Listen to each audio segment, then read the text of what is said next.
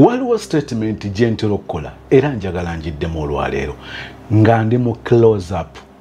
Read me from the lips to my eyes to the face expression. Waliwo relationships nyingi ezifa oba zetuvaamu nga omuntu endinze relationship bw'abanga musajja yagambye nti it's over nga wallahi yasinga okuwagala relationship eyo ng'omusajja oyo awaddeyo buli kyabadde alina okukakasa nti relationship eyo ebeerawo. Finally nakkiriza nti much as I like, I love, I've tried to see nti marriage relationship eno ebeerawo, but I have come to accept painfully that it will never make sense.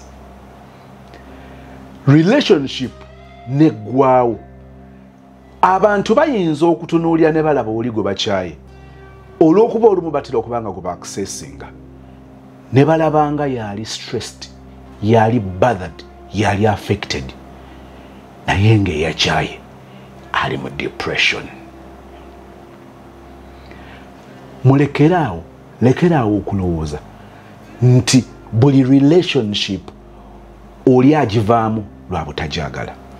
Waliwo ajagala ennyo n'agamba olw'okuba nkwagala nnyo saagala mpunzike nga nkusse, mukazi gwe muwala gwe nja kutta. N'atambula n'agenda obutadda n'agamba muwala gwe ojja kunneebasa eruzira obulamu bwange bwonna. Ng'omwana ow'obulenzi akutte mukazi we enfunda eziwera n'abasajja nga yabala omukono ogumu n'agussa wali ng'abakutte ready handed. N'akaaba n'amugamba oyagala nkole ki? N'atoleratinga nonsense yenna n'atuuka n'agamba nti olw'okuba famire gye najjamu omuwala ono mbawa ekitiibwa ate mbaagala, sirina bwe nnyinza kubannyonnyola ne bantegeera nga basanze muwala waabwe namutemyeko omutwe. Abantu bayita mu bulamu ng'akimanyi nobody, I repeat, nobody will ever believe me. N'agenda ng'akaaba, n'agenda ng'asinda n'akogga n'aggwaawo nga yamanyi yali ayita mu relationship. Relationships nyingi zifudde ng'omukazi agambye omusajja nti omanyi swiri Saalongo, taata w'abaana omulungi wange, nkuleka mu bulumi, ng'ayimba kali nkusiibula nga siyagala nakusiibula mulongo wange, ng'amusiibula okugenda obutadda naye mu bulumi ng'agamba nkulese. Nkizudde buzuuzi nti waliwo abakwagala okusinga nze. Nkizudde buzuuzi nti relationship gye nkomye okujagala gy'onkakasizza nti tojagala.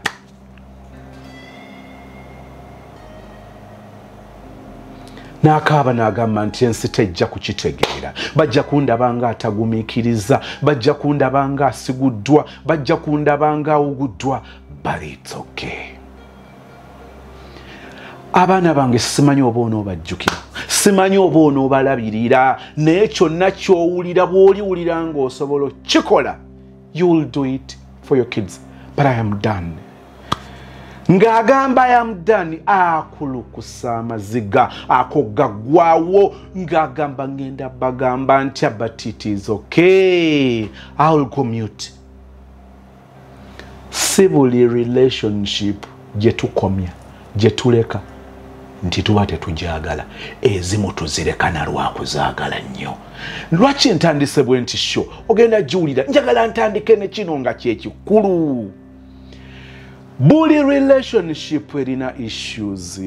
buli bufumbo bulina okulemwa kwabyo tewali abandowooleza nti ndowoozesa abantu nti relationships zinakubeera nga nnungi nnyo okuzibeeramu wabula temumanyiiro oyo si yenze nange situukiridde ne gwe nawasa tatuukiridde ne benzadde tebatuukiridde ne balizaala tebalituukirira naye tulina ebintu ebitonotono bye twagala ne tugamba nti twandigumidde ku bino 1 2 3 or 4 things olinga agamba nti omusajja wange tatuukiridde mukazi wange tatuukiridde but with this ABCD about her ndi mwetefutefu n'olwaleero oluvannyuma lw'emyaka 15 nkyasobola okugamba nti for better for worse naye abange mukimanyi nti eriyo relationships ng'otuuza omuntu n'omugamba mbulirayo ebintu bisatu koyinza okugumira ku mwami wo ku mukyalawo nga tabyogeza butaagaliza tabyogeza kutema mugambo ng'akugamba truthfully call him call her muteeke wano njagala nnyinnyonnyole oba byenjogera nnimba saagala nve wano ng'omuwala oyo aneekwasa saagala nve wano ng'omukazi oyo omusajja oyo aneekwasa wuuyo tell them bagambo bagenjogera si mazima musajja gwe obufumbo buno ngumire ku ki jogo kumpisaamu maaso kuntyoboola kunfuula kisiimuula kuntulugunya kyemba nsigalirako wano or is it because you buy food? Thank you so much, but is it all about food? Is it all oh my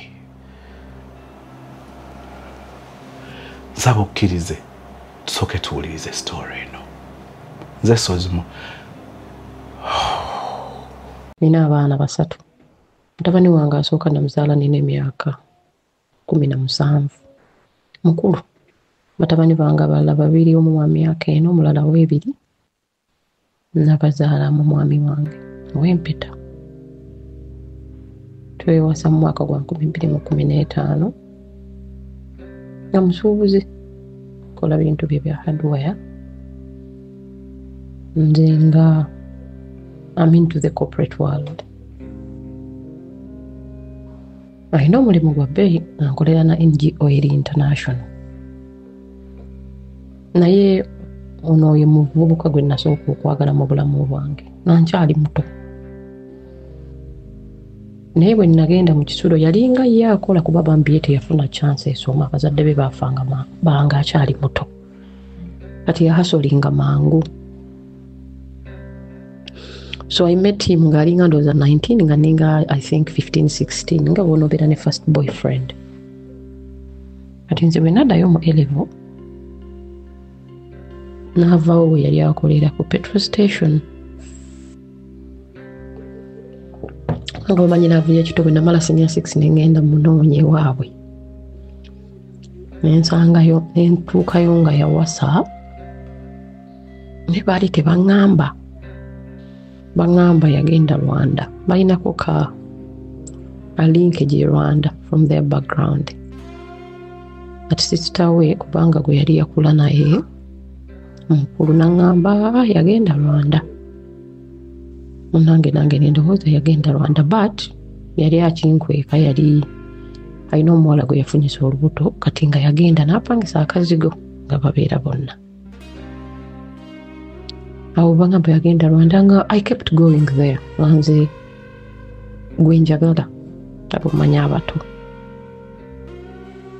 nebbanga bwe lyetooloola nengenda nga nkivaako nenafunawo akalimu aze kashiya mu kakampani akamu saidi z'ekyengere eyo nensangayo accountant omulenzi omulungi omuwanvu naye yali tanjagala nze nali mwagala ekyo nkitekedde kubanga ndi mukazi mukulu kati ate wakati waliyo sente bulungi waliyo okustrugglinga kungi abusive home taata anywa omwenge taweerera baana maama ayomba alina abaana 7 ab'okuweerera era kyavaako bakulu bange bangi okwonooneka kubanga tewalingawo sente ate nga tewaliwo na guidance nga taata waka ate nga tewaliiwo na kukkaanya waka nti kati muli baavu naye maama ne taata bakwatagana era basobola okulungamya abaana. Ati fe Katonda yazza bibi. So tetukula nga tuli traumatized. Ati bwe nafuna omulenzi ne ngamba njagenda neefumbirirwe nga nze ndaba mu bwongo bwange bw'emyaka 17 omusajja wange bwe mwagala nampasa afuna lubuto namutabani wange oyo mukulu oli yali yakava ku university taata we so saali grade ye temwami munyankole mulungi mwana we yayoza emyezi 3 yabeerawo through the pregnancy naye nali emmengo nga mmaze okuzaala nambuuza kati bw'ova wano ddawa naye nga nzadde mwana we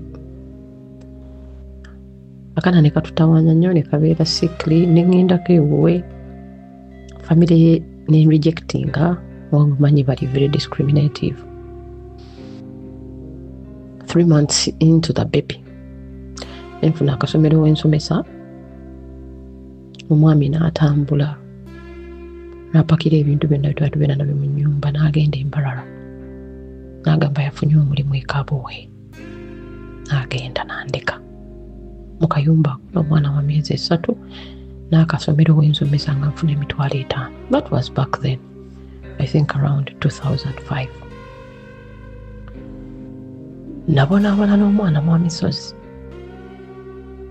nentandika okukola buli kyoyinza okulowooza ate nga n'egyo emitwalo 5 gye bagamba gye bansasula nga nakyo tebagimpa. Mukwano gwange omu n'antwalako Mubende mu ka restaurant okuweerezaayo emmere. Sina restaurant yali hotel nene soka tengeriko ebbaala erikola obugi eriko emmere eriko ebintu bingi. Mubende mu town kati nga wabeerawo abantu bangi aba NGOs baba district officials ebiki. Naye nabeerangawo nga mpulira si wenja era olunaku lumukawo we Mubende ebiseera ebyo najja n'aŋŋamba naye gwe ng'olinga atajja wano what are you doing here? Nemugamba sirina fees n'aŋŋamba tambula ogende ku ssomero. Talina kye yannyamba yaŋŋamba bugamba ekigambo ye n'atambula n'agenda. Kati nga babeerangawo nnyo nga mumanyi ng'oyogera ne waitress abantu boolya emmere kumpi everyday. Bwe nali nasoma okuva mu senior 2 paka mu senior 5. Senior 4 nalinanga sponsor kubanga nali manyi okuyimba n'okuzina nga tuli mu school choir sayidize mu kikaaya eyo Bulenga. So mikwano gyange bwe twalinga mu choir eyo ne bagezaako okunnoonya nga nazaala kana nakalekera maama talina buyambi awaka wabi nange ndi bubi akana kali malnourished akana kalwala taata waako yagenda. Life was hard. Naye omusajja oli bwe yaŋŋamba genda kusomera ekintu ekyo kyasigala kiringinga mu bwongo bwange nnyo. Era gurupu eyo bwe yannoonya otwalenga omusajja yali yakulira kwaya eyo kubanga twafuna chance egende Netherlands ebiseera ebyo nga tulinga ku kaucho tour. Essomero lyali likolanga fundraising kuba nalyo lyali ppya. Ne tubeerayo emyezi 2 ne tujja ne ssente n'azimba essomero erye nakati ssomero ddene sayidi z'omu kikaaya eyo bayita Kikaaya College. Kati omwami oyo yali akolidde fundraising eyo bwe yajja buddamu okujja mu Uganda n'amiitinga abo abamu ku baana abo bo baali bagenda ku university biki naye kakati nga nze family gye yali banfunira nga bayawukana nabo nze fees ne batampa kugenda ku university era kyova olaba ndowooza na branching off nengenda ne mu by'okuzaala. Anyway, cutting the story short, tisina bwe ngisala short njagenda njikuwa mu bits. Omusajja bwe yajja mu Uganda nga bannoonya nga bandeeta yali alina organisation gy'atandise okolera eyerira bagiyita War Child. Nga tutuukayo nga bannona e Mubende omusajja nga mbuuza kiki ky'oyagala, what do you want Maria? Ne mugamba I want to go back to school. Olwo mmaze okuzaala mbonyeebonye naye nzijukira n'ekintu kaawo kye yaŋŋamba. Naŋŋamba nsobola okuwaayo half tuition ogenda kola otya okunoonya tuition. Nangane kati nga tetunaba nakubyogera kusooka ogenda ofune admission ku university. Nga ngenda endejje nali saakola na bulungi senior 6 nga bagamba okusobola okuyingira mu degree course olina osooka okukolayo intermediate omwaka mulamba. nze namugamba kosi ya myaka 4 Mamisozi nga nyingira university ng'omusajja ampa $7,000 ndoza naye nosasulanga $1,600,000 nga waliwo omukwano gwange ku church alina eddwaliro lyakolako baliyita Mukwaya General Hospital ebiseera ebyo baali baliyita Nsambya General Clinic nga baagala data entrant nga simanyi nabwe bateekako kompyuta nga ngenda nga ntwalewe ng'asooka nga mbagiteerako wano batayipinga bwe bati omanyi okuwa training ya kiro kimu naye ng'enkya ogenda ku job interview kyanyamba bwe nasanga Dr. Kiwanuka teyambuuza nnyo bya kompyuta yangamba bugambe n'osobola okukola nti ye nga ngamba in principle omulimu ngukuwadde nja kuwa $5,000 njagala ogukolera emyezi 6. That was a lot of money for me. I think awo nga tuyingidde 2008 atandika kukola walingawo omuvubuka eyali akulira IT yali mukwano gwange nnyo ye yannyambanga nga mubiipingako jangu awadiriitinga wambuze jangu kino space embuzi yandera natuula mu ruumu y'ebitabo medical records namba gye bagamba okolera emyezi 6 nengikolera emyezi 3 kuba nali mmanyi ennaku yange n'obwo obusente bwonna nakusabangamu advance ate nenzira ebulenga ku mwenda eyo ewaffe ate nembutwala nengula emmere awaka kuba taata wange yatuzaala mwami mukulu nze ndooza yanzaala alina emyaka nga 6 kuba yafa ayingidde 97. That was 2019. Mamisozi nga nze ndiisa awaka nina omwana nina okukola nina n'okwewa fees egyo nagyo emyaka gyali very turbulent tegyambeerera myangu taata w'omwana in between there n'ayagala okudda ng'alinga around 4 years ng'olwafunye omulimu mu microfinance e Kampala ndoza Pride naye nga mutima gwange nina engeri gye nali namukyawa okundekera omwana era bwe yajja at around nga 4 years n'alaba nga sibiriika awo nali maze okudduka ewaka nga bayomba nga balwana nengenda nenfuna akazigo eyo ku Saapolo ne mukwano gwange ogwo ate nengenda nenzigyayo omwana ewaka ne mumutwalira n'amulabako n'alowooza I'm going to fall for him naye nalina obusungu bwange saamuddira n'agenda era saddamu mulaba for the next 2 years. Mu biseera ebyo byokola ku ddwaliro omuvubuka ono gwe nali njagala gwe nakugambye mu ntandikwa nituddemu ne twesisinga nali ndi ku boda nziri kagenda ku ddwaliro nva ku university because olwo nsoma ku university ate nkola ku ddwaliro saidi zeeyo Kisenyi boda enzirisa okuva ku university ngende ku mulimu nga yakola yafunamu obusente alina ka primoke tuva tuli bette mu jjaamu ne mulaba nga avuga nga ndi ku boda nampita Maria nange ne mugamba buli oti yajja agoberera boda paka ku ddwaliro Mamisozi awo wetwatandikira ne tuddamu ndozo nali mu third year tuddamu n'abeerawo gonna omwaka nenkola research nga yatambula nange leerere yapeereza abavuga emmotoka ogenda kukola field work tuba tutuukanga mu graduation awo neyeekyanga nenegayirira omusajja ku graduation waliwo bakwano babamuleeta abaali bamumanyi bino byonna mbikuwa nkubuli newe tuli at present munaye nga graduation egwa that was 2011 nfuna omulimu omulala kubanga ku ddwaliro twali tutreating abantu ba Uganda Bureau of Statistics, National Water biki ng'eddwaliro lirina companies ziri treatinga nyingi so nga meeting abantu bangi Human Resource wa Uganda Bureau of Statistics nangamba naye ng'okola bulungi nanyini ddwaliro taatawo nti taata wange ngenda kufunira omulimu nti ye lwati kugenda okukozi kumpa sente ndooza nga ziringa ddabo ze bampa ku ddwaliro ne ngenda sakola na interview nga nesoga yubos kubanga nali ku contract basis bine bya national operation census ebya data entry na biki nyingira nambeera ku yubos ne base yetuvuga evuga abakozi yatujjanga ekipiye anabiranga ku mwenda netuleeta nempisa omusajja oyo yakoleranga ewazana Mamisozi nga bunaku ndaba omusajja nembwegayirira nzirire kali imagine kweja emyaka ali 20 naye nga ndi mukwegayirira omusajja nzirire teyanzirira nenegayirira nenkabanga maziga paka bwenamuvaako nenfuna ne ku musajja awo nga tuli ku yubosi nemutwala newaka n'akyala nga tafuta kukyala waliwo ebyaliwo byenazuula about him nemuleka kakati awo neŋŋenda ebweru okumala emyaka nga 3 mutabani wange nemulekera taata we ngulu yakomawo because omwana bwe yatandika P1 omugulu omunyangule n'akomawo kyeyanyamba kimu bwe yakomawo n'atandika okuweerera okuwa omwana we fees si kudda mu bulamu bwange but okudda to be a father yagenda okunkubira esimu ng'omwana wezeza 6 years nze omwana wange namwetwalira ku Sapolo n'asoma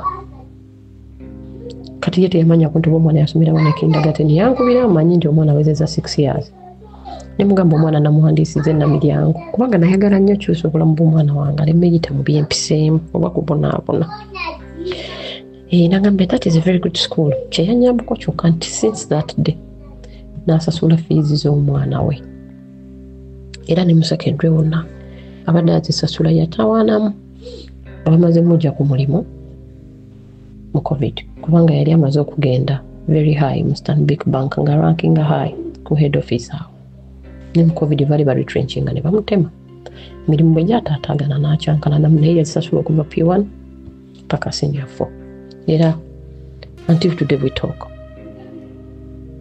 naye bwe mmala okuva mu graduation ebya yubosi byonna bwe mmala okuva ebweru I think ndowooza wenkukomedde tuddamu tuconnectinga bwe nva ebweru ntwala omusajja oli okukyala twekyawa tubeerawo then I get that NGO job bwe mmala okyankala n'omusajja oli mbeerawo ku NGO nkola byange kakati atandika okunfolowinga nga Facebook nagenze wano nafulumya wano kubanga omulimu gwali gwonetagisa okutambula nnyo I think 80% of the time was for travel ati n'atandika ndowooza okwagala okumanya byenkola najja etuddingana simanyi kikyamu kindiko mu misozi bwakomawo this time nemugane nze Fred nakoowa entalo zo saagala bintu bya kunkyankalanya buli ssaawa totereera ova eno ddeeno nagamba kuba nze mutabani wange agenda ogenda ennamiryango ngulu awezeza abaana 2 mu mukyalo oli nagamba okimanyi nina abaana 2 naye omukazi twayawukana naddayo n'ewaabwe kati nze mbeera nzekka the truth is byali bya bulimba but I believed them era ngobereranye ebintu byeyogera nenseka byali bya bulimba but I believed them because ndowooza nga mwagala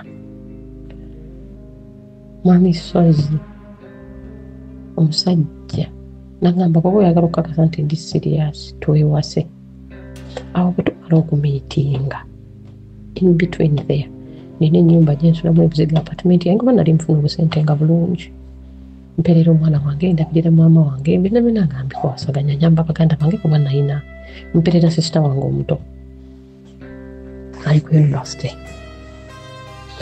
akati tuba tumiitinga ebyo tumiitinga dina biki lunch munyumiza nti omanyi nti nafunye green card bino ebya dividotary anisozi ngenda kukusesa okimanyi nze bampasa wa green card naye nkitegedde myaka gino nga gyetoolodde nze bwe nakyogera nga bwosharinga n'omuntu gw'oyagala ne mwana naye bwe tunaba baakugenda we can go with you if you're serious we can kakati jjukiriza ebintu bya green card okutambula n'omuntu kikwetaagisa okuba nga bakuwasizza nanga Maria ndi serious oba oyagala nti nno twewase then let's do that ebiseera bye nalina trip ndowooza yange egenda across nga 4 countries ne ŋŋenda omusajja n'akwatagana n'emikwano gyange ne baganda bange nze ngenda okudda nga nina okwanjula in like 3 weeks nga baakutegese nze bampasa tebasonze embaga yadde okwanjula nagenda ewaffe ennyumba nali nakolako ebitundutundu nga teyaggwa kubanga muzeeyi gyali teyazimba yali yatugulira akapoloti nakubirira ennyumba neggwa napaintinga ne bateekamu amasannyalaze ndeererera emisinde tuli mu marriage counselling ndabayo omuwala ali ku ssimu amunoonya bubi nnyo nagamba oyo muyaaye yali girlfriend wange naye yacankana jjukira nze yaŋŋambye omukyala yamuzaalamu abaana ne baawukana ne bagenda kati yaŋŋamba nti abadde girlfriend wange I thought nti yes because yali yawukana n'oli maybe yafunayo omuwala biki munnange embaga ebaawo nalina trip endala nasooka mmubuuza ndowooza in between honeymoon ne mugamba ku mulimu nobadde baagala ngende naye ngenda lwayo is it okay with you naŋŋamba yes bwekuba kunoonya sente ataani agaana ne ngenda I think it took me 2 months to come back ne mu misozi nakomawo ng'omuwala oli eyalinga amunoonya during marriage counselling yazadde nga kiriyale bampasa omuwala ali lubuto lwa myezi nga 7 era ndowooza omuwala oba yabiwulira mu ngambo kye yalinga amunoonyeza lwa myezi nga 7 ekyo nno hit so bad naye nali very fresh mu bufumbo nga nswala ky'abantu kye banaayogera ate nga n'omusajja mwagala agobye mazima we worked it out nemuga kakati njagala just ombuulire ekituufu olina abaana bameka kati nze nno nali mmanyi nti oyo omwana gwe baazadde gw'alina naye oyo omwana yalinayo omukulu we already so omuwala yali amunoonya ng'alina omwana alina n'olubuto oyo girlfriend ali in between there kati nagambye bali ababiri ne bana babiri abo si bana then we move so omwaka ogwo gwali gugwako omukulu oyo yali yatandika essomero that year saidi zendejjeeyo so during that course nze nagendangayo obugenzi ku Saturday nenda bibiriyo naye nga tewatambula because wali wapya ate bambi teyabisoma tabimanyi nnyo nga administration yebulamu naye nga yakolawo bulungi kuba yalina sente nga batandika butandisi kakati I kept on highlighting issues eziriwo kino nangamba naye lwaki tutuula n'okola wano kati nze obulamu bwange nina obulamu bwe nali mmaze okuseetinga bwe mmanyidde naye nga buli gwebusanga Maria kiba nga mugenda kukola kyammwe tuula okole then I swallowed my pride pill ne tutandika okukola entejje kati walungi nze bwe nagenderayo nga wafu nnyo nanswala n'ogamba abantu nti gye nkolera naye ne ngenda nembeerayo it wasn't easy but slowly netugenda nga streamlining essomero ne litambula ne likuula ne likola erinnya nze wakati awo mu kwagala okudeveloping essomero I had my own properties, I had my savings in different places but because of church bali batukakasiza nti bwekujja mu bufumbo jangu wholeheartedly buli kye nalina nenkiteeka ku mmeeza mwami nembimuwa byonna netuteeka mu ssomero literally emisozi tuba tutambula bulungi kati ye omukulu engeri gy'ataasoma abadde tabibeera mu nnyo ng'abeera mu bintu bye bya seminti mitayimba bye biki anti okumala emyaka 8 nze mbadde ntambuza essomero ekula era weriri ssomero ddene naye wakati awo ndowooza twali twakabeerawo mu bufumbo omwaka nga gumu n'ekitundu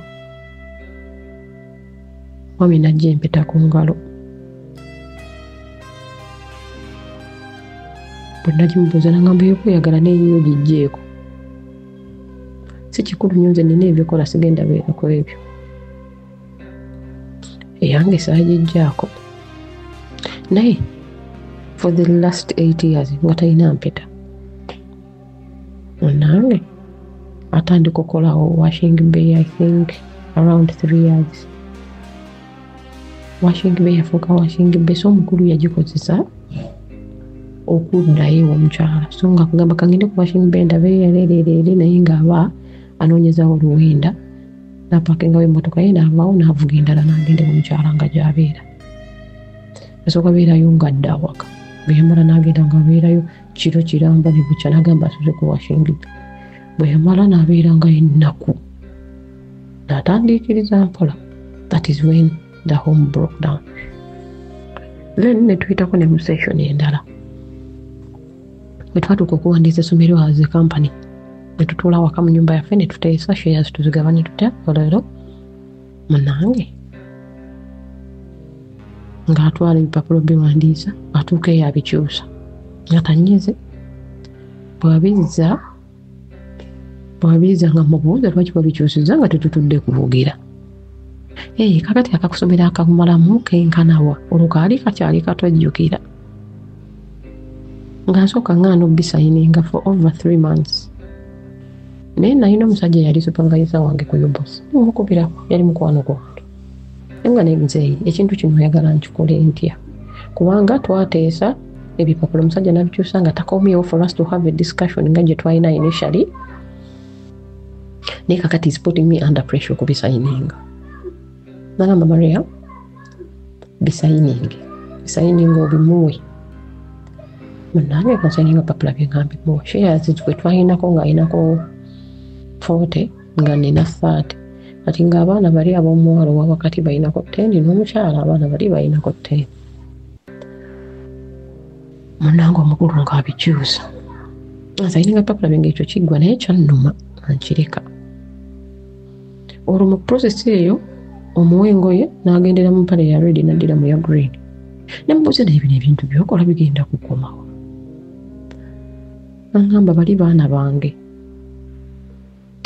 sijja balabiranga mu miti oba tebajja bannengezanga bulengeza nti nze taata waabwe bali baana bange balina okubeerayo balina okukula nga bamanyani taata waabwe olwo kyenderabidde okunyumiza one Saturday ndi mu nnyumba nnongoosa neefulukuta nsanga ebipapula bya Henrob Hospital ey'Ezana manyi waliyo omukyala waliyo n'abaana babiri ngenda okulaba ekipapula ekyo kye bagaba nga bonolaba bonobeera ne family cover eriko abaana abalala babiri eriko hardware ndi waka mukubera ne mubuuza ono gundi ne gundi bebani nti nabo baana bange gye bali Yesu Kristo olwo omukyala alina abaana bana waliwo oli owa babiri nze sinnazaala mukulusozi omanyi nti omwana asembayo by that time yali ayonka kitegeeza bampasa waliwo omwana omuwere ate nga waliwo n'omukyalo w'olubuto buli red flag yonna nagiraba naye never paid attention kakati olumunanga ntulina abaana bana tusayinize omwami yaddayo kati yafuuka w'amaka abiri lwayagala jjeeno lwayagala ddayo eri ekituuka tekinywa nempulira nga ne bwenfuna embuto zivaamu I lost 3 miscarriages I got 3 nakuleka mu ddwaliro ng'oli wavuddemu olubuto nagenda nasulebwa mukazi we kakati awo nga tokyayawula wa mukazi kigyali kubanga ng'olubeddira n'oli omuwala eyazaala ate nga niwo omukyala ddayo ate newuwo gyali nebibeera bingi nnyo n'atuuka nga n'emmotoka ze tulina waka agivuga n'agitwalira mukyala we n'agivuga n'ajja n'agipakinga ku ssomero w'okolera abakozi ne boogera emirembe neginzigwako n'enkogga olunaku lumu nennoba nenkwata ebintu byange mu nnyumba nentambula neŋŋenda ewa sisita wange mwamisozi in 1 week omusajja n'akwata buli kintu ekyali mu nnyumba n'akitwala ewa mukazi we ebintu including the bed his matrimonial bed kubanga nze mukyalo ow'empeta kati mpozi kyesagambye bwe tutuuka e Nairobi ku bya green card bagitumma lwaki kubanga baatugamba tulimba nemugamba tubanga tunaagenda tugenda ku declaring abaana bonna betulina otherwise bwolituuka obbano na tebajja bakuwa nga tukamukola nti alina abaana 6 mu bakazi 2 ate mukyala we ow'empeta tamulinaamu n'omu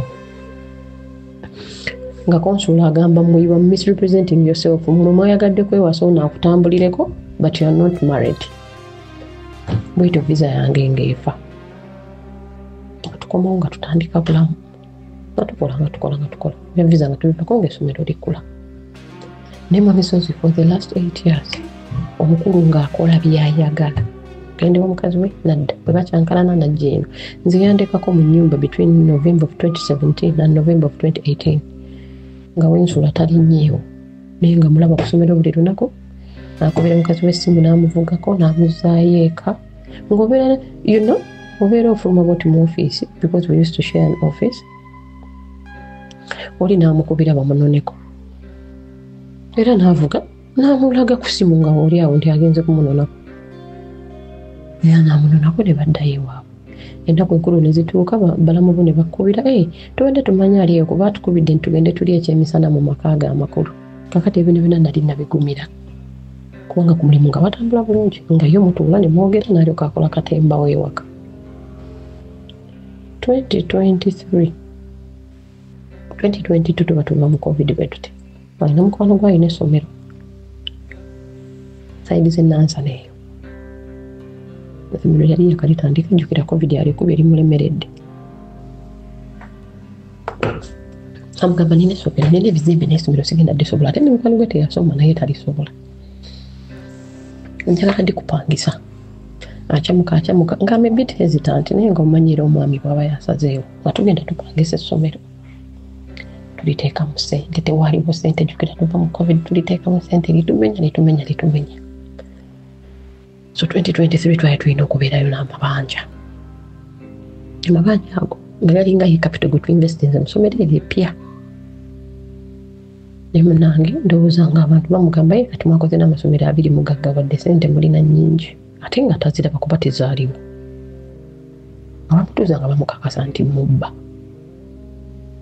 aleeta odita ku ssomero bakoze akavuyo kangi nnyo nga odita mugamba yagenda ne miliyoni zo 88 mamisozi ndayira ku ntaana ya ssebo nga tewali yadde olwatano lwe nali ntudde nga nina ne ssente z'abantu eziri mu ssomero ze nnina okukola nzizeeyo kubanga nze nali nga nditambuzanga mamisozi baba mukwano gwange mugampaayo miliyoni 5 awo nzikuwetaamu egira nga abantu bazimba omusajja ng'akyuka omusajja nga yeekyanga omusajja ng'ayomba omusajja nga ngamba bintu tebijja kugwa bulungi bino tebijja kugwa bulungi njagala ssente zange nga ne oditi tennaggwa bakwano baawo abamu nga bajja bamugamba sooka oleka ebintu bya oditi ng'ojja kutabuka nga oditi eyimirira nze nalaba akavuyo kayitiridde nga nejja empeta ku ngalo mpandiika resignation waliwo omwana yali akola ku ssomero nga babeera naye waka nga muwa resignation yange n'empeta ye nga ngimuteeramu kubanga nawulira nga tewakyaliwo kintu kyonna kikola sensi nina mukwano gwange omu nina essomero ddene ne saidi zeggayazeeyo nga mpa omulimu nga mbasooka ojja onkolereko wano ku administration ku ssomero nga ngenda nkolayo okwo ate nayo nasangayo katemba mungi kuba omukyala yalowooza nti kebandeese ndowooza nze mukyala omupya eyo nayo nabeerayo taamu emu akavuyo ne kabeera kangi naye bwe nali nva awaka nagenda n'ebintu byonna kubanga era mu programu nga tannakyankalana twalinamu nti tugenda kusenguka yendejje tugende tubeere kuli lyessomero eppya kubanga nze nali nditambuza tugamba concentration tugiteekaawo tikale so bwe nali nsitula ebintu nga nsitula bintu byange nga ngenda January paka May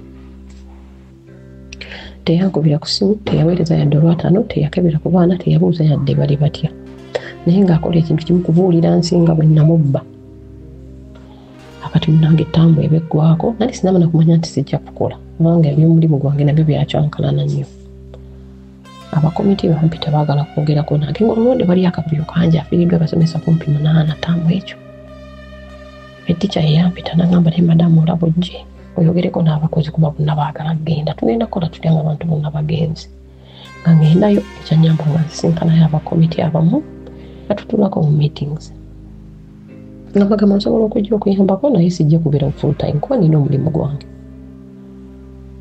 nga mubuuzo oyagala nkole kuki nti tewali kyenyinza kugamba ng'ojjangu buzi kyosanga ekyetagisa okuba okikole nga buli gye bwali obikola olwo bimaze omuvuga sipiidi bimutawaanyiza ttaamu esooka akati munange omulimu bwe guggwawo engeri gye gwagwawo abruptly sibitegedde nga mukubira kubanga twali tutandise okuddamu okwogera naye nga tetunnakaanya ku aspect kyey'essomero gy'ayagala nzije nnyambeko jjukira buli nze mbadde nditambuza fully A to Z kakati alirimu kamubuuzo oyagala kirali tegimpe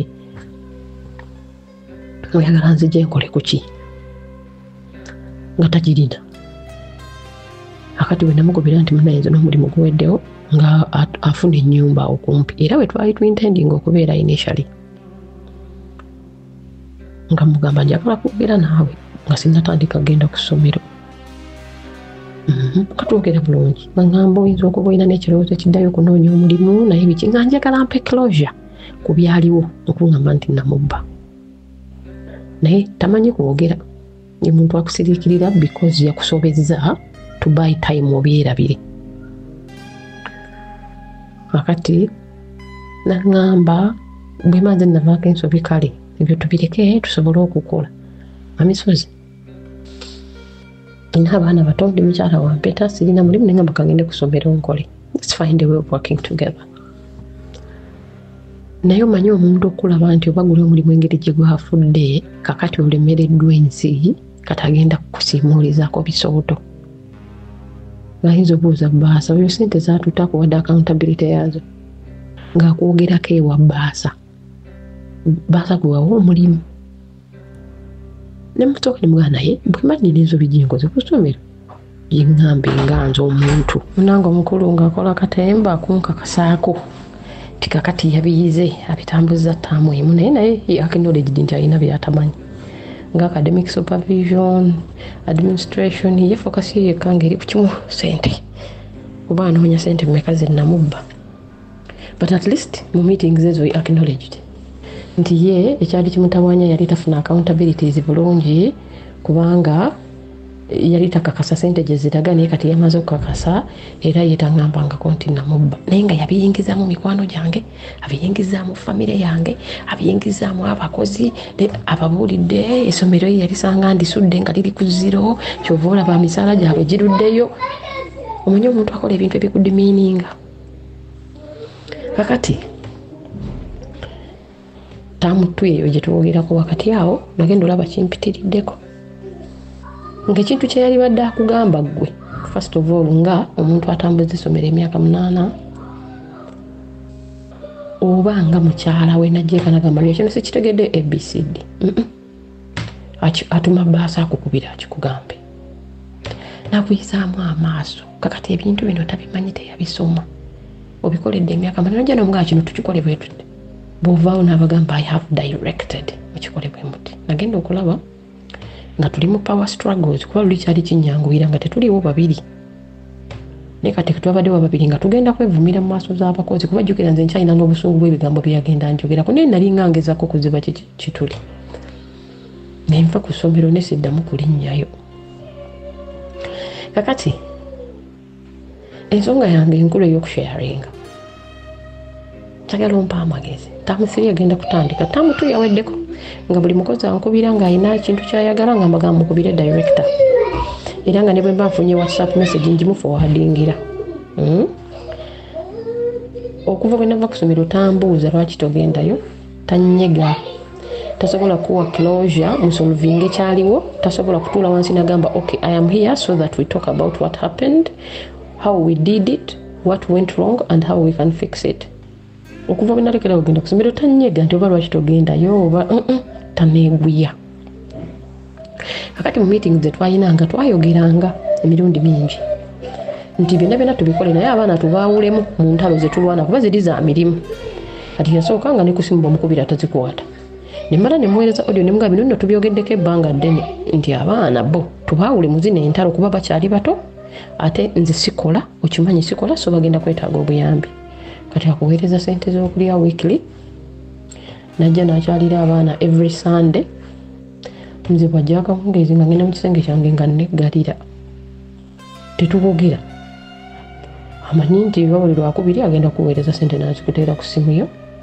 bajja waka ng'abeera n'abaana obudde butuuka ng'atambula ng'agenda nga bw'atakubira ng'ajja takukubira ng'agenda takunyega ng'agenda fuluma bufulumi n'atambula n'akola ki n'agenda namwene bolinga nnyo emyaka gyonna even before this ng'afuluma n'agenda ewa mukazi weffe ewiiki nadda n'omwaniriza with open hands nolowooza you will amicably talk about the issues mu bimale nomugamba oba togenda kudda mbuulira oba natuuka mu misozi amazima nenzikiriza nti alina omukazi owokubiri nasooka nenjirwanyisa ne mugamba nze gye nakulira saakirabako taata wange yali mutamiivu omwavu naye tusamulabako ng'asula ebweru ekyo nekigaana nenkivaako era naŋŋamba nze eri sigendayo kubanga bakusinga ali very manipulative kakati akozesa n'okusirika kwe to make you feel guilty nange kinange bwe nava ku ssomero, that was early July, nange nasalawo okusirika. Saalinye babadde bambuuza kino kiri, saabadde mu process ya kintu kyonna byonna ne mbimulekera. Kakati okuva omwaka bwe twatandika, mutabani wange omukulu okuva bwe tweyafumbirwa yabadde amuwa fiizi ng'amuwone taata we nampa byabakazi ebyo. Naye omwaka guno bwe twatandika tabuuza oba omwana asoma oba tasoma, kale ekyo ne nkireka nti munnange sibuwe. Ne mutabani wange owa 4 years asoma naye tambuuzangako asoma wa, kubanga ajjukire mwaka gwatandika tetuliyo batasobola kusoma ku ssomero eriri ewuwe. Ebyo byonna tabinyegako. Kati baŋŋambye yazze n'engoye ez'Essande n'azirekera omukozi. Sande eri yajja n'asanga abaana nga bambadde overalls nga emu erimu akatuli. Kati instead of kuŋŋamba nti oba sente zizogenda obanoonyeza engoye, yazze aguze overall 5 n'abeera mu kaveera n'aziteeka awo. Ne mbagamba ye kale yeebale bagulira. So ngenda kuwayo bits of byengenze neerabira before nga sinaba kusenguka oba kuno oba kusenguka mu January okugenda ku mulimu gwe nali nafuna. Yatambula olunaku lumu n'ajja awaka n'akwata ensawo gye nterekedde emyaka 8 erimu ebyapa n'ebiwandiiko byonna n'agijja mu nnyumba n'afunamu engoye ze yali alowooza nti nno zaayagala n'ebintu ntu by'okozesa. N'apakira ensawo n'afuluma n'abuuza maid saaliwo mugenda ddi. Kwajjukira twali tupulaninga okutegeka okujja eno mu nnyumba mwe tuli kati. Naye teyayogerako naye nga takyayogera nange nga ne basanga ku compound takyambuuza y'essomero. Nga omukubiri simu tazikwata. Nze n'ekiro kye nasenguka namukubira emirundi 10. I just wanted to put it on record. Mubuuze ngende kigaanyi teyakwata simu yange era n'entambula ne ngenda. Ate bwe yamala n'amuleminga mbu nava awaka nga simugambye. Kakati bino byonna bibaddewo kuva bwe nalwa mu meeting n'ensirika. Kati mwamisozi buli muntu gw'obuuza akugamba Maria bw'otodde ku ssomero oligenda okwagala okuddayo okulitaasa ate nga liweddewo. Ago mazima kubanga tabisobola. Naye where does it leave me emotionally? Nze ng'omuntu nfunira muwa because buli kye nalina nakimuwa and he doesn't appreciate it. Amaanyi gange gonna nagamuwa, he doesn't appreciate it. Tambala mu magezi takuvaliwinga takuwagala. Like omanyi obeera n'omuntu nga tamanyi bye balina kukwagala. Nze I think I last felt him loving mu mwaka ogwasooka nga yakampasa. Amisozi obeera n'omuntu nga takuwagala nga takuwa kitiibwa nga tamanyi bye communicatinga nga takuwa closure ku kintu kyonna naye nga he's just playing with your emotions and manipulating you. Taata w'omwana wange omukulu bwe namugamba omwaka guno nti sikola ogenda kunoonyezayo obusente bwonna bw'onooba osobodde nti opingenga mpeerera omwana. I think yatandika okusensinga nti I'm not okay gye nafumbirwa ate nga naye alabika newe wali sheki. He's trying to connect so much naye ebyo simanyi bikola kubanga nze emyaka gyonna I don't cheat, I move on. I cannot have 2 relationships at once. Eno bwe njikoowa njita ne ngenda mu ndala. Naye mu misozi waliwo ekintu ekirumiriza nga bafumbirwa empeta. Amidst byonna byonna omusajja byankoze I cannot cheat on him. Ennaku zino nsaba Katonda ampe n'ekisa nfune amaanyi agamukiitinga. Maybe when I do it once nja kuguma ngende. But my question is, mu mbeera eno omuntu akola ki? Akola ki? Nzire ku ssomero ng'omusirusiru nkole even without closure, even without talking. Kyomugamba abisana naawe ayagala kulaga nti yenna nnyini waali ate ng'ebyokola tabimanyi. Oba neesirikira embeere mu nnyumba nga housewife ndabirira abaana bange paka bwe naafuna omulimu because I am on the lookout for jobs. Kati mpozi kye sigambye bwe nazaala mutabani wange owokubiri I applied to do my master's degree. Kubanga ne mu 2015 yansanga ambition njirina ng'omuntu engeri gye nabeeranga mu corporate world eri very competitive. Ngulaba abantu balina PhD ng'oyagala bagoba. Nali maze ofuna admission yange Manchester University. Naye kasifunye scholarship kakati nga njagala kunoonya position endala mwe nnyinza okufuna chance ekola masters. Bwe nazaala mutabani wange asembayo nengamba no, I must get back to me. Ngolo ntandise okukoowa mu process y'okwagala to get back to myself, do me. Olwogoye okubeera mu umbrella y'omwami. Saalifunye kizibu kugibeeramu. Naye nga twava ku bigendererwa byaffe bye twalina as a couple. Nze kigendererwa kyange kyali kyakukola tubeere bagagga. Abaana bagende basomere mu America. Amisozi ndi mukazi mukozi. Nkola nnyo. Ate bwe nteeka obwongo bwange ku kintu paka nga mmaze okifuna sikivaako. I'm too ambitious. Nina positions zenina mu bibiina bya bannannyini masomero. Omuntu byayinza okungamba watuukayo otya kuba nkola n'abasajja bagagga ate nga basajja bakulu. Nze mutaaliyo naye bakuwa positions. Meetings abantu olwo character, hard working and what. Munange nga nkola application yange. Njagala nnyo ebintu ebirungi. Njagala kuba saabifuna mu buto. Nga apply to Harvard University for my masters. Nga ne sente zebasasula mmaze okuziraba. $3,000 ejja $1 buli mwaka. Degree ya myaka 2 $6,000 ejja $1. Asizikwata nko asizirotanga nako naye nga neewaddeyo. I applied to Harvard. Police yawe gamba you apply 3 times in your lifetime. Batakuwa mwezi 3 toddamu ku applying. I applied once and I got accepted that first time. Nemanyi mwamisozi okulinda omwami waakomewo. Omuwama wulire nti bakuwadde ekifo Harvard. Omusajja n'atavaako yadde ne kakyuka okulaga nti ali excited. Wano wendi natandise omwaka gwange ogwokubiri ogwa masters yange with no support at all. Tayinza kubuuza bakose egende naye olunaku lumu yambuuza musoma mwogera because nsoma online ekiro 7 paka 10. Musoma mwogera ne mugamba waliwo byeyo gye basoma nga teboogera. Nina omwana muwere naye nga nina okusoma nga nina omwana nga nina onoonyayo olumu mwe nekweka mu nju ne memory ekaanira all that. Recently I got a paid trip to Ghana to attend a conference here. Amisozi nengende Ghana wiiki.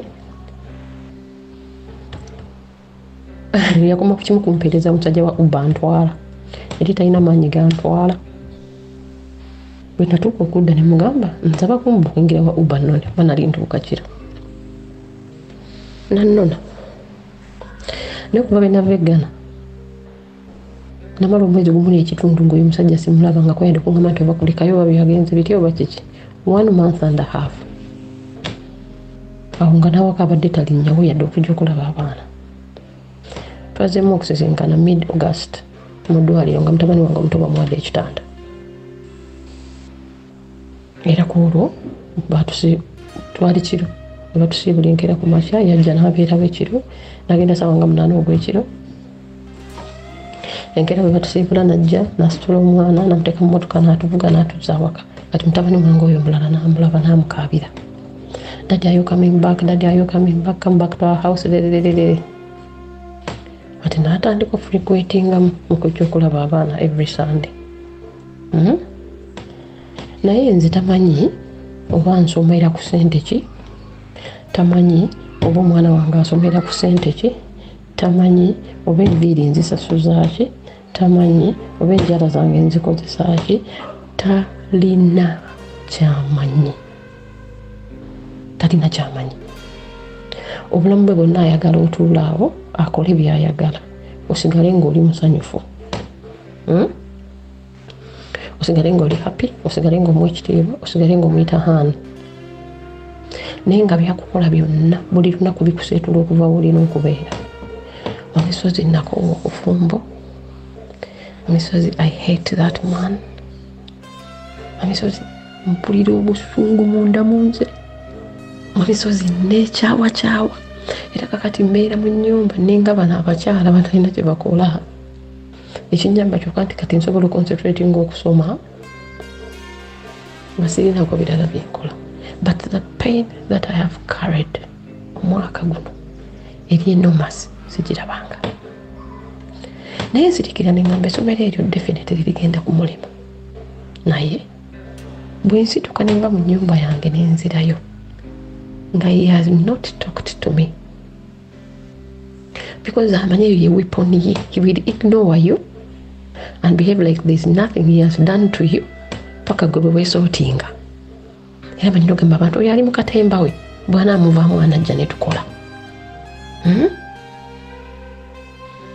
bwe naatambula n'enzirayo nga bulijjo bwe nkimukolera wakati mmanyi kyalinda agamba olidde bweneggwako ajja kusituka ajja akole obusungu bujja kuba bumukkakkanye because that is what I have done for him for the last 8 years actually 9 August ono twawezeza emyaka 9 naye ku anniversary yadde ekigambo nze tebakuzanga ku birthday yange emyaka 9 naye nagikuza emyaka 7 nga ne bwe tuba twayombi I make sure abaana bakimanya awaka wabeerawo feeling ndero birthday ya daddy anniversary yuka gye twali tukozeza bakwano bange be baagitegeka ne bamukubira najja nze sirina lunaku lwe nali mpulidde ekigambo I'm sorry sirina kigambo lwe nali mpulidde nti I love you sirina bwe nali mpulidde nti mukazi gwe kino kikoze bulungi sirina validation nze gye nfuna kuva wa musajja sirina bw'aligamba nti taamu eno eweddeko ne tufisa wano $2,000,000 that was a good job thank you tewali sorry tewali tali kugamba you're beautiful you're smart abantu bonna bakugamba naye nga takunyeza kutuna butunuulizi bwati bamala n'akukakasanga ye bwakwagala abigamba bantu oyo mukazi kyuma mamisozi omuntu mu nsi muno akola ki because byebyo obufumbo nawulira byantuuka era bwe muwulira abaana bagamba dadi wuuyi emmotoka nga nnyingira mu kisenge nga neggalira nvaayo bwe kiba nga kiri inevitable sikyafaayo bwe bamuwadde emmere oba ayagala kyayi because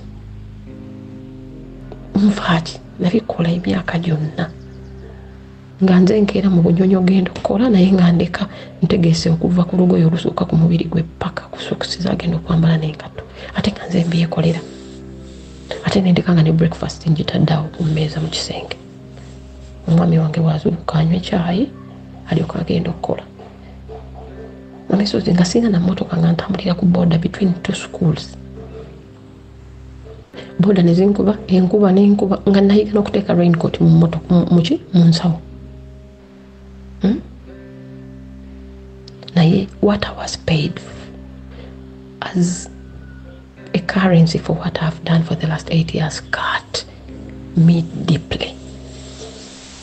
Nsirikira n'ensijjukira ebigambo bye nzize mpulira omwaka guno gwonna ne ŋŋamba ne nkomawo ne nkulaga nti tusobola okukola naye era n'ompisaamu amaaso kati era nsitoke nzija kusomera onkole kati buli mwaka kugamba ebintu by'abaana bo bijja kufa naye baana ki omusajja alina abaana 8 ninako 2 I'm beginning to think nti ntuule njiye kati nange ntandika okukola ebyange on the side nkolerera abaana bange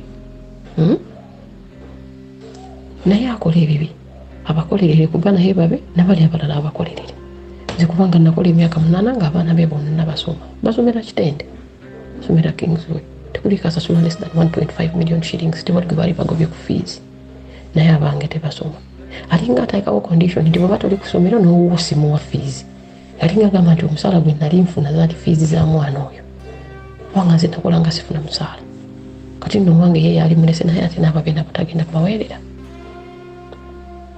amisozi nina pain naye olwaleero ndabika vidiyo okugamba nti tetuva mu relationships kuba abantu ba tetubaagala ne waliwo bw'ovaamu for your life for your sanity mental health kachiri too much amisozi ekyange kiri too much tojja kutuukirira tebujja kukyenkya ng'otenderezebwa ng'omusajja omusukkulumu ow'enjawulo ennyo ku bantu abalala ng'omuwala eyatuukirira omuwala ataliiko bbala wadde olufunyiro it will never happen naye munno akwetaazaayo 2-3 obuyinza omukuumira mu relationship oyinza okulwanagana era ojja kulwanagana nnyo okutukakasa nti munno omwagala naye tuli bantu bakulu kati abasobola okutunuulira ensonga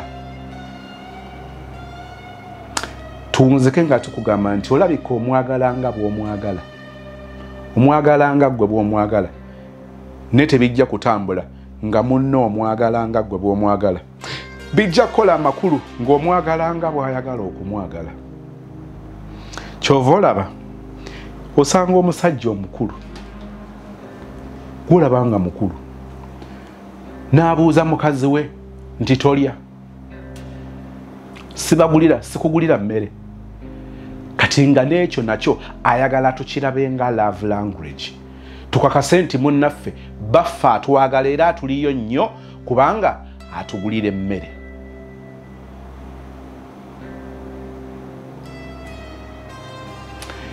I may sound rude,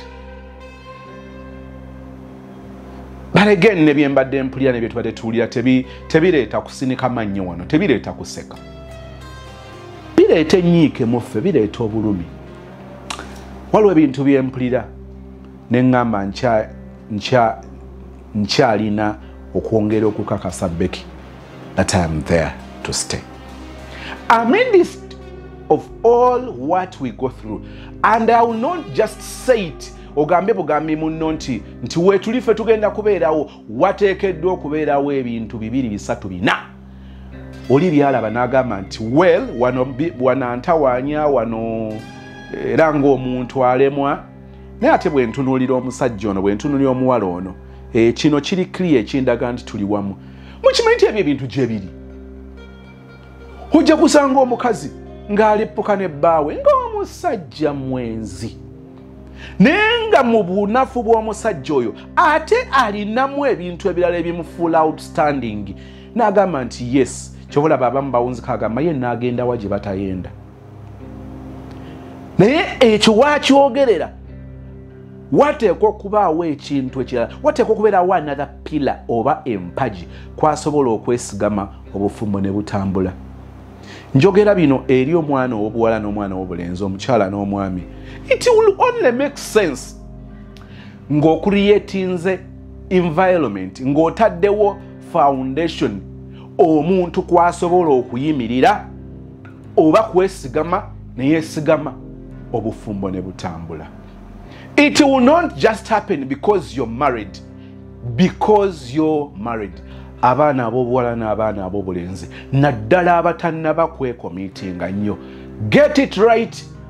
Don't just believe me, but take your time and do enough research. Katonda ogenda n'ogattibwa, Katonda agatta, n'enjagala obbategeeza ne sitaani ali bize agatta. Nkiddemu emirundi emeka okitegeere. Katonda ng'ali bize agatta abaana ab'obuwala n'ab'obulenzi abafumbiriganwa, ne sitaani ali bize, and surprisingly almost in the same places. Temukkiriza nti eriyo abantu abafumbiriganiddwa nga mwenna mugamba nti no nga mwenna mukkiriza ne musalawo okusirika busirisi abange katubonire, naye nga mwenna mukkiriza nti obufumbo bw'obutandise aliba Katonda yekka. Eriyo obufumbo obutandise nga Katonda si yawo gasse. Enjawulo eriemu nti okumanya Katonda waakwagala atunoonya mu buli ango. Eriyo n'obufumbo obutandise ne butambula naye ng'abantu bano oluvannyuma baakizuula nti waliwo omuntu omulala yabagatta, si Katonda. Abamu bwe bakizudde ne babuvaamu, abalala bakizudde nga balina abaana, nga balina we batuuse, n'agamba how do we go about this? Ne batuula mu mitima gyabwe ne bagattulula obufumbo obwasooka ne batandika obufumbo obulala. Gye bali Katonda n'abakyusiza obulamu nga bategedde where we are going wrong. Gye bali n'ennyongera obbategeeza relationship, kubanga n'okugattibwa bagatta abantu ababadde mu relationship after like okuva mwaka myezi mukaaga eriyo relationship ezitandika eriyo omulenzi gwosanga ng'oli mu mupango gwa sitaani kukusoobya akutomeza eddebe akwanike. Katonda bw'abanga tabadde involved fully, njagala okukikutegeeza abantu tusisinkanye relationships ng'ogw'oli muntu mutuufu ng'osanze muntu mukyamu, oli muwala mutuufu osanze omulenzi mukyamu, oli mulenzi mutuufu ogudde ku muwala omukyamu. Obufumbo ne butandika. The right and the wrong in the same cage. Okujjako Katonda nga mumuyise buto ne mumwaniriza buto n'addamu n'asonjola ekiyumba ekyo n'akisensebula n'akinyenyenya ati n'addamu n'akizimba. Eriyo ebisobose. Naye njagadde kukikutegeeza oyige okwebuuza nti naye relationship eno gye nnina njirimu ku lwange, njirimu mu ngeri ya kwewaggula, oba famire yange egirimu ne Katonda agirimu. It is only this generation where a girl stands on her two legs n'afeesinga famire ye n'abagamba, you've become the great enemy of my relationship if you are against my boyfriend. You've become my real enemies. Ng'omuwala agamba famire ye emuyimiridde mu maaso okumugamba nti naye ggwe nalumaga okaalakaala n'omulenzi oyo era tuwulira otandise okukukuta n'erinda gye binaggwera. Tuli bantu bakulu, gwe twogerako tumumanyi, si famire ya gundi gwe yasaamirira ng'ogera n'omulenzi oyo. N'osooka otunuulira maama wo ng'olaba omuuje, ng'olaba mami modo enkadde, bw'aba software ng'olaba yeetaaga kuyiwa madirisa nga gwe bw'obiraba. Naye nga ye akimanyi nti ye ali soba ne gwe atali soba. Kyokka ng'ekisinga okutawaanya owulira oli soba ate famire yo teri soba. Kati awo wabeera obuzibu. It is this generation famire weeyimirira n'egamba mutabani waabwe nti mutabani tukwagaliza ekisinga, omuntu oyo gw'otwala oli mu kusooba otomera eddebe. Ne tuliza kiri ekya history repeats itself. Nga famire ya Samusoni emugamba in the Bible, nga famire ya Samusoni emugamba nti naye omuwala oyo gw'owasa, gw'oyagala okuwasa, gw'okaalakaala naye okitegedde, okimanyi bulungi nti ava mu famire, ava mu ggwanga, ava mu kika, ava mu kitundu eky'abalabe baffe abatujonyesa nga baagala kutulaba nga tugwa. Ate gwe gy'oli mu kugenda okukombooza oggyeyo mwana muwala. Naye ng'agamba nti banne kujjako nga temunjagaliza. Entalo zammwe ne bali mwe muzirimu, nze nzirimu. Olwo omwana abizza ebbali. Naye bangi bawunzikira mu bulumi. Njogedde ebigambo bino okuwumbawumba ebigambo byenjagala okwolekeza abaana ab'obuwala, abaana ab'obulenzi abatannatuuka wala, nga balaba red flags ezimu nga baziiginowaringa, nga sister bw'akyogeddeko. Ng'oli alaba ebintu eby'enkukunala ebifaananira ddala ne bye bamugamba about the person gwali in process okusetolinga naye.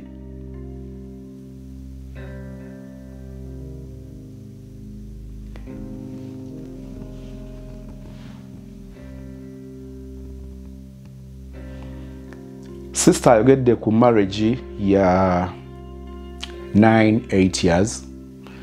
Njogera ku marriage ey'emyaka 16. Me and Becky tuli myaka 16. Abavubuka abaana ab'obuwala n'abaana ab'obulenzi, mwe mwasaamirire nnyo. Omanyi bino bakuyita kuvuma.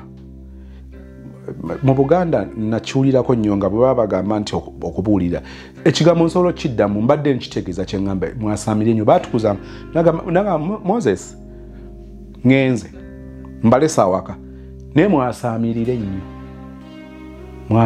nnyo era saakifunako buzibu kuba nategeera nga tavuma naye ng'agamba bw'oyasaamirira ebintu bingi bikuyitako ebirina okukuyitako n'otabiganya kukuyitako naye ebitalina kukuyitako n'obiganya ne bikuyitako lwaki nga bikusanze oyasaamiridde. Sister Maria, ndi muntu atya ennyo okukola comments ku bafumbo abagatte ab'empeta.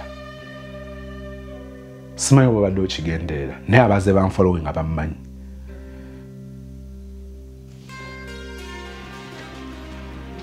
Waliwo abaami olumu abakyala lwe batufuukira akayinja mu ngatto nga kyekyetaagisa. Waliwo omuntu azuula rights ze n'asinziira mu rights ze n'akujonyesa. Eriyo abakazi bemmanyi nga yasalawo n'agasozi anti nze mukazi we ow'empeta. So I am protected by the law of the land when it comes to marriage. Nze mukazi we. Okay. N'ayimirira mu musajja. Tolaba nti eryo ssomero nina bemmanyi ng'omusajja bamugoba mu ssomero n'abyesonyiwa ng'omukazi yagamba ono omusajja nze bba namini nze mukazi we ow'empeta kati ngenda kuyimirira mu mpeta ajja kuntegeera. Nkiddemu eriyo baana bawala abategeera amannya agali mu mpeta n'agitaganjula mu ssemateeka left right center n'ayimirira mu mateeka n'amugamba ngenda afuna obwenkanya. You like it, you don't like it, ngenda bufuna. Ngambye si kyempagire nnyo naye embeera ezimu zisika embeera endala. Tutera okulaba abantu wano nga baleppoka ne gavumenti nga bakozesa tteeka.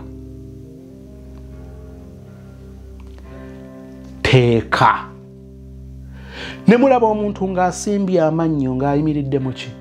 Mu tteeka. Kati sister, owulidde statement ezo ze nkoledde omu zirimu obunabbi bungi. Bweba movie si zino zi inner capabilities buno busop buno budrama. This is detective. Negatta detective, negatta adventure, negatta thriller, negatta neja nebiteeka wamu ati. Kati aweetaaga kufumiitiriza nnyo. Era kyenva mbagamba mu abaana ab'obuwala abali mu relationships nga ziri awo gavumenti ya Uganda ebalabanga ba mikwano oli kyaliwo muzadde abaana ne gavumenti ng'esigala ebalabanga bakyali. Gwe ako nako kaabagezi. Sister ngambye nti marriage eri legal obufumbo obuli mu mateeka bwe mbamba okolako statement nzikola mpola. Nyongera okujjukiza nti oli mufumbo mu mateeka.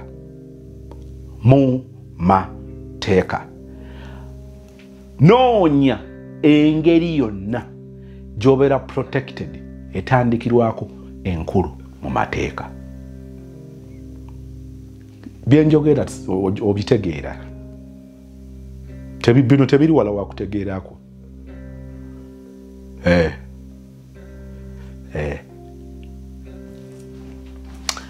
Kakati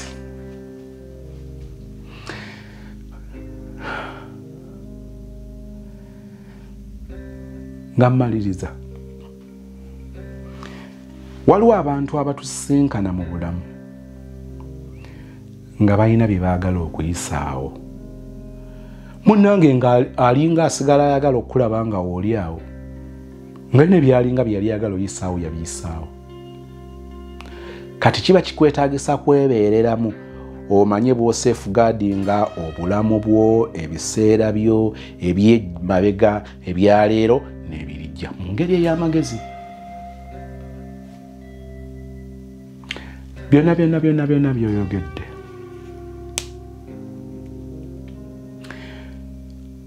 osoomoozebwa mu ngeri bwe zityo lwa nsonga omuntu gw'olina wano yasussa okwerowoozaako. Okwerowoozaako bwe kusukka mu muntu kwe kubanga omuntu akusobya n'akuwa obudde wekkakkanye obimale okomewo nga kiringa ekitabangawo. Olwo okwerowoozaako kw'omuntu oyo kuba ku levo ndala. Omuntu bw'asukka okwerowoozaako kwe kubanga alowooza nti agenda kukozesa bunafu bwo, kati obunafu bw'ayita obunafu nga kwe kubeera nti otoleratinga nosensi, oli mugumiikiriza, olimu banandaba batya, olinamu akafansonyi akwe, olimu okwefuga, olimu okwegendereza okwo, n'abikozesanga bunafu nabyo n'abikozesa against you. Omuntu bw'asukka okwerowoozaako atuuka ekiseera nga takyafumintiriza oba byayogedde oba byakoze akutyobodde, kyova olaba nti ng'asobola okukutumira bbaasa ekintu kye yali kutuuziza kubanga ekitandikirwako kwandibadde kukuprotectinga. Waliwo sister eyajja mu inbox nkunoonyeza mu inbox, mukama bw'akuwa ekisa ebigambo bino ne bikutuukako nsaba ojje twogere.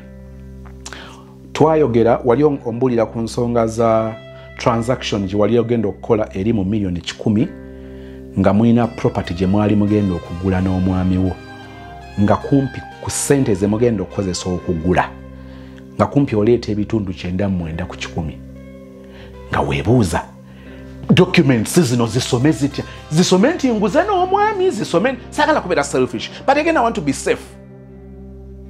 Weetegedde kyangu mu inbox twogere.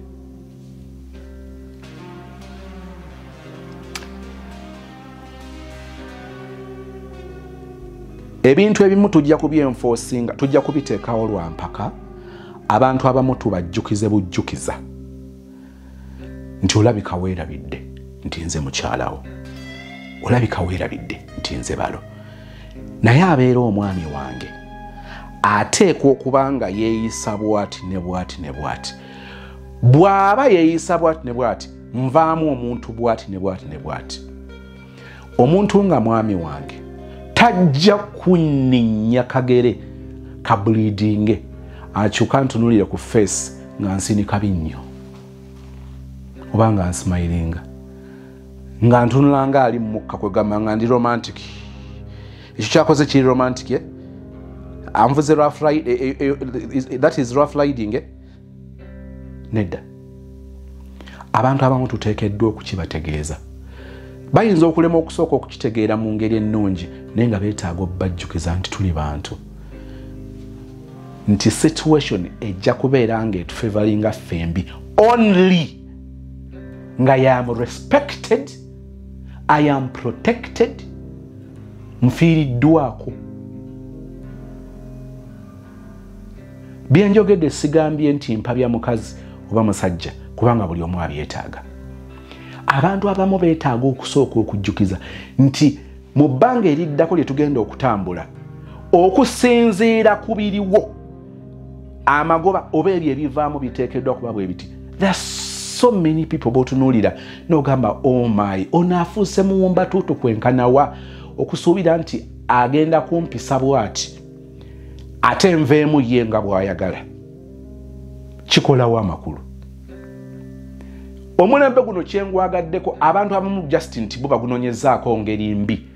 Omulembe guno guyina ebintu ebirungi bingi. Guno gwe mulembe gw'otamala galinnyirira muntu n'akukkiriza n'ogenda ng'ogenda omulinnyirira n'akugamba nti onninnya leka kutambula ng'otunudde waggulu ng'ensawo n'ekikuluma nga takutyobodde kubanga asobola okutandika nga akikugamba muli babiri n'akambuwalako nga muli aba n'agamba tuli mu kisenge. Naye njagala okukutegeeza nti okuggyako ng'onoonzita ate era bwe nnaalaba obubonero obulaga nti obulamu bwange obusindiikiriza okubuteeka mu katyabaga, ate era olwo ekyo kitegeeza kirala I will involve aba abeetagisa bwe kituuka ku kubeera nti obulamu bwange bubeera threatened. Muli mu kisenge n'ogamba omuntu nti oli mwami wange naye qualities of a good husband ze zino, qualities of a good wife ze zino.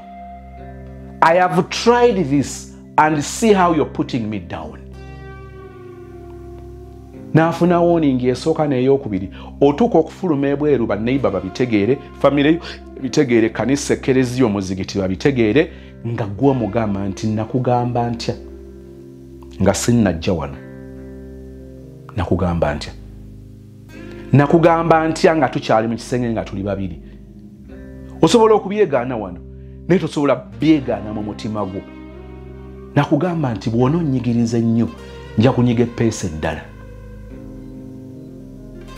Wayise ebbanga ki nga nkikugamba nga nkikujjukiza?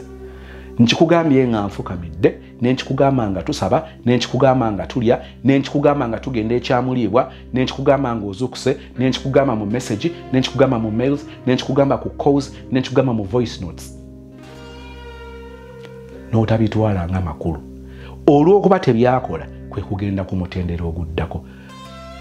Guys, abaana ab'obuwala n'abaana ab'obulenzi, tuteekeddwa okubeera mu relationship nga ffenna tuli safe. Tezijja kutuukirira naye ziteekeddwa okuba nga zirina environment we tugamba nti wano tutambula. Lwaki owaluma omusajja okuba nga agenda kukinaggukirako akutyoboole mu mirimu gye mulina, mu mirimu gye mukola, mu kampani gye mwateekawo? Who does that? Why did you give? Lwaki owa omusajja lumu bwetyo? Lwaki owa omukazi lumu okukutyoboola? Lwaki? Relationship ebeeramu abantu aba babiri ekola amakulu nga buli omu ali mu environment emuleetera okwenyumiriza mu relationship eyo. Tujjagala nga tana paka singa omu ajja kulaba nga asuffocatinga mu relationship. We will fight, we will quarrel, we will go mute. Buli kimu kijja kubeerawo kasita omuntu abanga ali mu relationship ey'okusuffocatinga. Njagala okwempoweringa abaana ab'obuwala n'abaana ab'obulenzi equally. That relationship or marriage will only make sense nga buli muntu omuwadde ensonga ez'essimba ezigibeeramu. Teweesuubiza okutuukirira naye teekawo environment ng'omukazi si wa kujjukiza bujjukiza nti omwagala. Waliwo ebintu bibiri bisatu engeri yokka gye mukolamu emirimu gyammwe, engeri gy'olaga obwerufu mu mirimu gyammwe. Waliwo ebintu ebibeerawo nga ne bw'onooba otema kigambo ku bba oba ku mukazi wo ng'odda ebbali n'ogamba nti omukazi njagadde kumusinga nga tuli mu bantu, naye amazima amatuufu gali nti omukazi mmunyiiza. Maliriza nnyongera okujjukiza nti olina obulamu obubwo, olina omutwe ogugwo. Omuntu mulage mu bulungi, mulage mu bukkakkamu, mulageeko ne mu kubanga oli serious nti onninnya. Obufumbo buno, relationship eno tejja kukola makulu ng'onninnya. Tejja kukola makulu ng'ontyoboola. Tejja kukola makulu nga nkujjukiza bujjukiza obuvunaanyizibwa bwo. Tejja kukola makulu nga toli mwetowaze, onsobye, okindekere nfaafaagane nakyo. Tejja kukola makulu. Ebyo byonsindiikirizaamu birina bye bizaala. Weebaze Katonda nti okyafunye omukisa ogw'okubanga mu bimu ku bibataganya mu marriage yammwe temuliimu kyakuba nti omusajja akwatidde mu bwenzi. Njagala nkyogere ku kamera. Don't dare. Waliwo bye saatadde mu story bye najjeemu kye mmanyi obigenderedde. Naye ojjukira waŋŋambidde nti oyagala okufuna a view from a man's perspective. Don't dare. Beera mubi nnyo, beera mubi nnyo. Naye nga mu ripooti gye bakukolako temuliimu gwa bwenzi. kigenda kusooka kuwaggwa emirembe. Oliba wejjeeredde. Guilt n'ensi yeetambulira ku bantu. N'alimbibwa ono omusajja mala marriage bw'oba osazeewo okugimala. Gimale oyingire obulamu obulala. It will not work for you.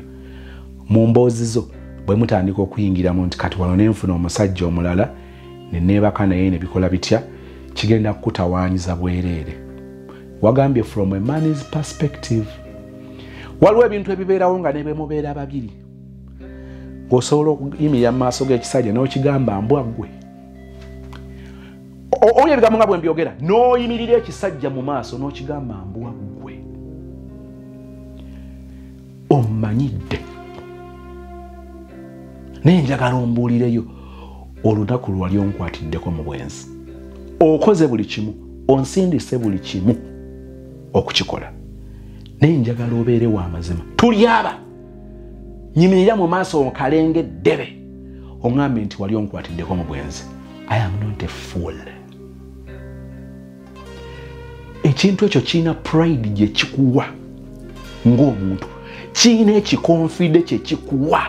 Kiina engeri kye kiyinza okusitula ego ate si mu bubi, mu bulungi, ng'owulira nti obadde muntu mukulu ekimala. So w'emyaka naye omuntu ali makiwa. Nti omuntu ayagadde okukusiruwaza n'ogaana deliberately okubeera omusiru. Oh my. Buli muwala na buli nga tonnaba kusisinkana bulamu obwo. Sooka onyweze ekyo ekitiibwa. Oyo engeri gy'oyinza okukudaalira omuntu. N'otambula n'omuleka nga kimuluma. Nonga kati ngenze sikuba nti wali tewaliyo balala. Nakurespectinga mu kujooga kwo, mu bukoppi bwo, mu buwumba tutu bwo. Nayagala ekyo nkikulekere. Because I was not a fool when I said I do.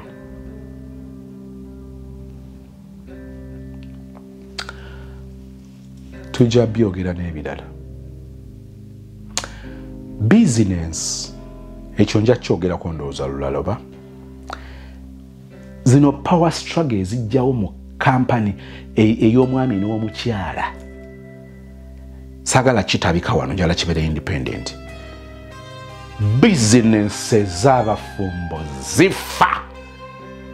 Power struggle, shares, boundaries. You sit in a meeting, munemubeera mu board, and then you wonder. Nabadde mpuliriza Honorable Semuju Nganda nga alina report gyawe yabadde caucus, yabadde meeting ya NRM. And I was like, okay. Meeting bwe zitandikanga okutuula ng'olaba omuntu ajjayo yeerabira position ye mu company n'atandika okwogera nga husband.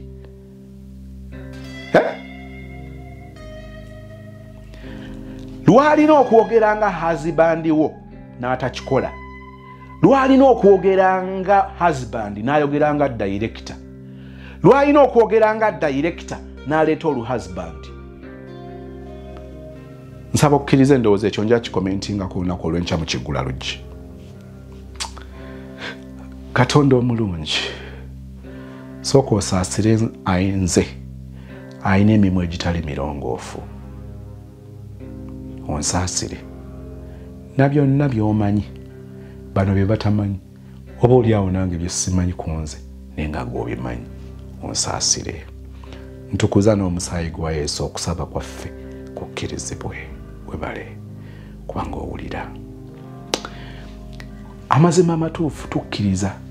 Tuli baana bo kubanga tusharinga DNA naawe, so we can reason ng'abantu abategeera nti eriyo obufumbo obwatandika nga tobulimu.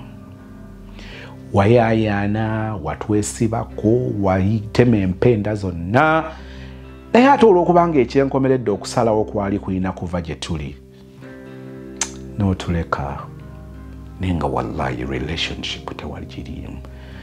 Ng'okugibeeramu okwo kwali kugamba nti oyo si ye muntu gw'olina okuba naye.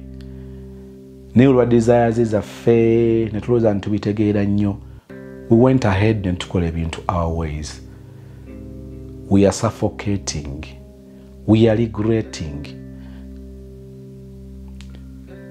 Tekitegeeza nti obufumbo bw'oyingiddemu bw'otandise tebufuna bizibu kubanga eyebeera tageti nnene ey'omulabe. Naye ate omutawaana oguli ku bufumbo bw'oba toyingiddeemu bw'oba totandise, omutawaana oguliwo guli nti menta w'obufumbo bw'abeera sitaani, kale bwe buba bugalangatana mu ngeri endala ennyo. Bwe guba musota baba bazimba enju ya relationship ne bazimbiramu n'omusota. Omusota guzimba nabo ne guzaala ne gwalula ne guzzukuza. Okulwanagana n'omusota oguli mu nnyumba w'otusaasira ne tugukuba ne gufa. Tuba twasizza ebintu, amazzi tugayiye, firigi tuzigudde, obuliri tubulinnyeeko, olusi glasses tuzaasizza kubanga tulwanagana n'omusota oguli mu nju. Relationships ezitandise nga ffe tuzeetandikiddewo ng'abantu nga toli involved, zonna zitandika zirina omusota. Abasinga obungi gubabozze ne bafa. Abalala bagenza okuvaayo nga ebibatu by'ebisangula entuuyo. Lwaki? Bwe twazimba foundation za relationships zaffe twazizimbira mu musota. Relationship z'otandise tezibaamu musota. Era okutambula kwonna kwe tutambula kuba kusalawo kwaffe okwaccommodatinga ne tuggulawo omusota bwe gufuna loopholes mwe guyita okuyingira. Naye era oguba guyingidde obuyingizi mulala bwe tuba tulwanagana nagwo tetulwanagana nagwo ngeri y'emu ne ogutandise ennyumba. Okuyayaana kwaffe tujja gy'oli by'oyagala okkirize bikolebwe. Kitulidde twalowooza tubitegeera, ky'oyagala leka kikolebwe. Tuwa amaanyi okutegeera n'okussa mu nkola ebyo by'oyagala. Tuwa amagezi okumanya by'otugamba tubyawule mu nduyoogaano ba noyize nnyingi. Obufumbo bw'omanyi nti tebugenda kubeerawo, tukwegayirira tulage mu ngeri ey'obwakatonda tuleme okwokya ebiseera. Kakyoyagala kiba kikolebwa. Emigugu egitumenya ogitutukkule. Waliwo abatandika relationship Mukama obalaba nga bagalangatana. Kibakolere. Eneekola amakulu ogiblessing, eteekole makulu togiganya kubeerawo. Mu linnya erya Yesu tukwebaza kubanga otuwulidde, and we all say amen.